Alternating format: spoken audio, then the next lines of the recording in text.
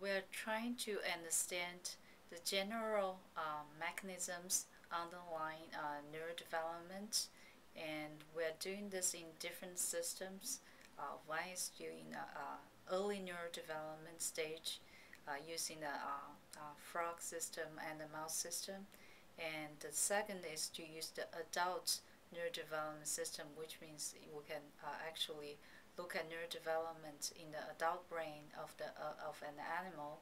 And the third system we're using is using the induced pluripotent stem cells. So use all these three systems with the same goal to trying to understand what is the mechanisms that is underlying neurodevelopment. Using the knowledge we gained from studying these various systems is really trying to understand how the diseases, how these genetic defects contribute to disease, and whether we can develop approaches or therapeutic approaches to fight against diseases, especially mental illnesses.